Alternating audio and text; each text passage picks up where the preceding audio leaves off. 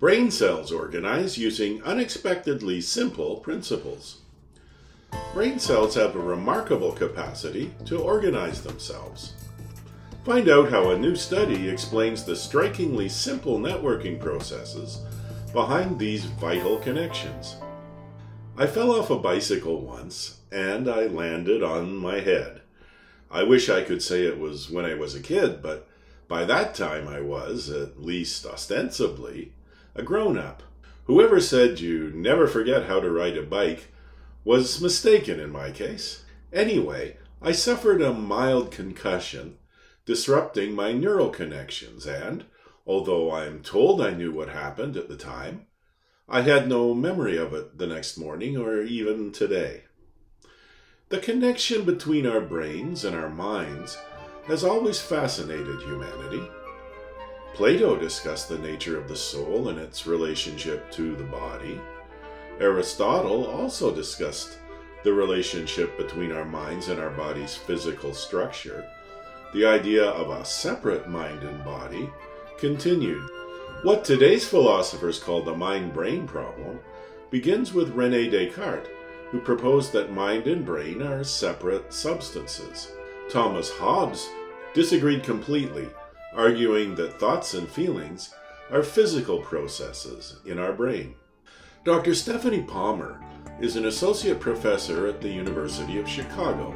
For the past 2 decades, she's been researching the way the neurons in our brain organize themselves and encode information. Professor Palmer is the senior author of a research paper that the journal Nature Physics published last week. It describes the general networking principles that govern the way our brain cells connect with one another. The study included physicists and neuroscientists from the universities of Chicago, Harvard, and Yale.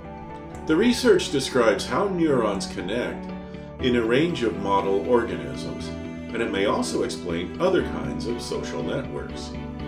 When you're building simple models to explain biological data, you expect to get a good rough cut that fits some but not all scenarios, Professor Palmer explained. You don't expect it to work as well when you dig into the minutiae, but when we did that here, it ended up explaining things in a way that was really satisfying. Our brain cells, called neurons, connect with each other using synapses that allow them to interact and communicate. These interactions aren't simply random, they're dominated by a minority of more powerful connections. Scientists call these stronger connection distributions heavy-tailed because of how they look on graphs. They're the core of the network that enables us to move, think, communicate, and learn. Some researchers have suggested that organisms have their own biological patterns for neuron connectivity. Others have proposed that they arise from standard networking principles. To gain a better understanding of how our brain cells establish connections, the team created a model based on lab animal data and a principle from Canadian psychologist Donald Hebb. He showed that neurons that fire together wire together, a phenomenon neuroscientists now call Hebbian dynamics. In other words, when 2 neurons activate at once, they form a stronger connection. The more often this happens, the stronger their connection gets. In all cases, the team's model found that stronger heavy-tailed connections follow Hebbian dynamics. So we can conclude that it's mainly standard networking principles that organize our brain cells, and not anything unique about our biology. The researchers also made another unexpected discovery. Cells tend to link to one another based on shared connections. Scientists call this phenomenon clustering. It's a bit like if someone introduces you to their friend at a party.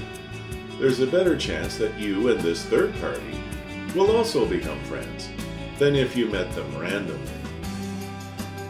These are mechanisms that everybody agrees are fundamentally going to happen in neuroscience, according to Professor Holmes. But we see here that if you treat the data carefully and quantitatively, it can give rise to all of these different effects in clustering and distributions, and then you see those things across all of these different organisms. These networking principles are a huge step forward for resolving the mind-brain problem, but they're not as trim and elegant as they might seem. Those stronger connections may work in ways that would gratify Donald Webb, but the process can also be chaotic in other ways. Brain cells can disconnect and rewire themselves. Weaker connections often get weeded out. Scientists call this chaotic aspect of the process noise. But despite the term they use, it's vital to the process. In fact, the researchers had to refine their model to take these random variations into account. As Professor Palmer's colleague on the project, Dr. Christopher Lin of Yale puts it, without that noise aspect, the model would fail. It wouldn't produce anything that worked, which was surprising to us. It turns out you actually need to balance the Hebbian snowfall effect with the randomness to get everything to look like real brains. The mind-brain problem seems to be as old as humanity itself. We clearly have a physical body, including a brain, yet somehow our thoughts and our emotions seem to create some sort of separate experience. Humanity needs a better understanding of the peculiar, self-organizing property our brains seem to have. It's another part of the new story we're all seeking to comprehend who we are and our place in the world. The scientists are fascinated by the idea that these networking principles can probably explain other phenomena. This could lead to discoveries far beyond how our brains work. Professor Palmer concluded by saying, the folks on this team have a huge diversity of knowledge, from theoretical physics and big data analysis to biochemical and evolutionary networks. We were focused on the brain here, but now we can talk about other types of networks in future work. We always have more to learn if we dare to know.